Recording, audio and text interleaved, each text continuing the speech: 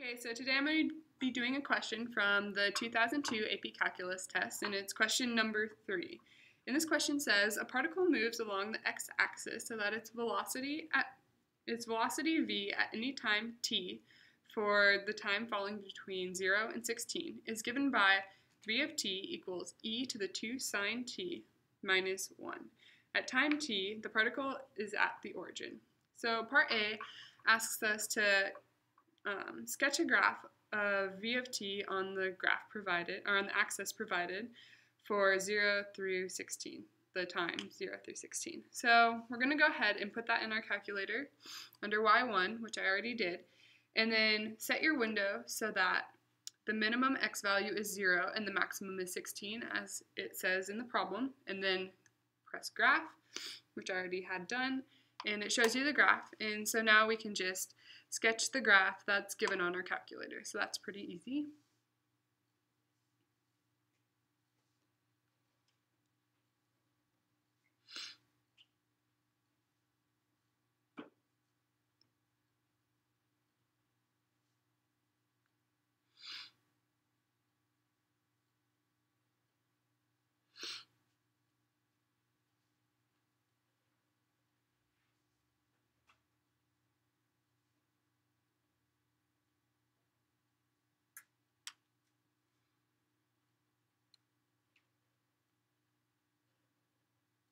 So it's kind of rough, but essentially that's what you're going to be doing. Just sketch the graph that's given on your calculator. So now we can move on to part B. And in part B, it says, during what time intervals, or what intervals of time is a particle moving to the left? Give a reason for your answer. We know that when v of t is less than 0, then the particle is moving to the left. So we can go ahead and look at the graph that we actually just used and see where it is negative. So you can see from here to here it's negative, and from there to there it's negative, and then there's a tiny bit right there that it's negative. So we're going to want to find the critical numbers using the calculation function on your calculator, and then we can easily just say from that point to that point the velocity is negative, from this point to this point it's negative, and from there to 16 it's negative. But we first need to find what those values are. So in order to find the actual values of these, we can go ahead and use the calculation function on your calculator to find the zeros. So we're going to go ahead and do that, and we'll find the first 0.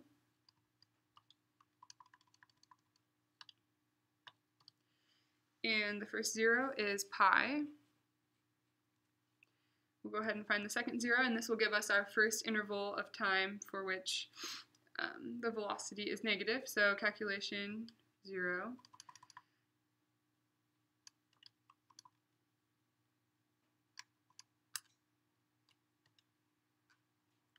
And it gives us 2 pi.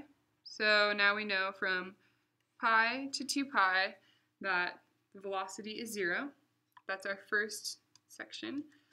So now we'll go to find our second section of velocities of equaling 0 by doing the same thing.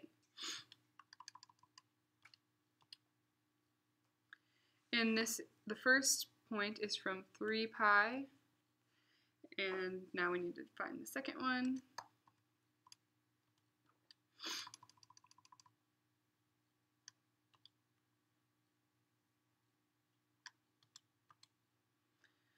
And 4 pi.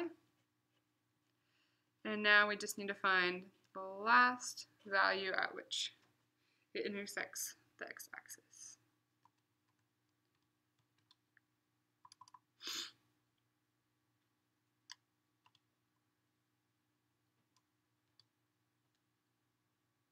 And that is 5 pi. And it's from 5 pi to 16 because 16 is the time interval given, and that's where the graph ends. So this is our answer. We'll put the velocity is negative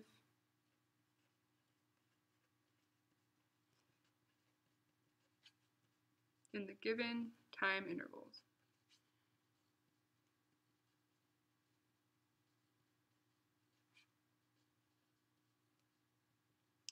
and this is our final answer. So you just need to look at the graph and then find the actual values using the calculation function of the 0, and you will find that these are the given values. So now let's go on to part. Okay, so for part C, it asks us to find the total distance traveled by the particle from time t equals 0 to time t equals 4. And we know since it's asking for total distance traveled, we can just take the integral of velocity from 0 to 4, but we need to take the absolute value of the velocity function. And we can easily just put this into our calculator, and it's really easy since we already have y1 as v of t. So we'll do math 9, 4, and we'll put the absolute value in here, which is under, press math and then go to number, and it's the first one. And we'll put in y1 since we already have it entered into our calculator, x, and that will give us the value once it finally loads. It will give us the total distance traveled. So you just need to make sure you take the absolute value of the velocity function in order to find the total distance. And this is going to be 10.5425.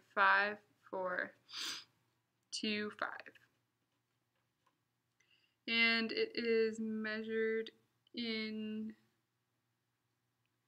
it actually doesn't tell us, so we can't label it. So this is our answer for part C. Asks if there's any time t between 0 and 16 at which the particle returns to origin, and we need to justify our answer. So in order to do this, we're going to want to graph in our calculator the integral from 0 to 16 of the velocity function to ensure that there is no time at which that equals 0. So this, we're going to graph it, and we can go ahead, put that in our calculator.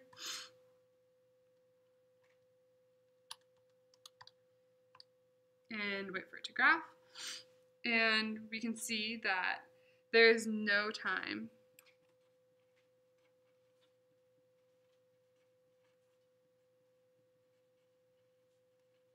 at which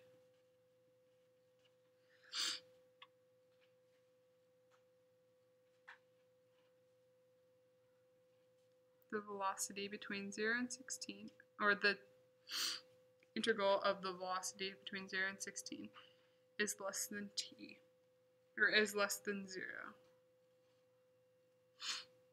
Less than or equal to 0. So we know that there is no time at which it will return to the origin.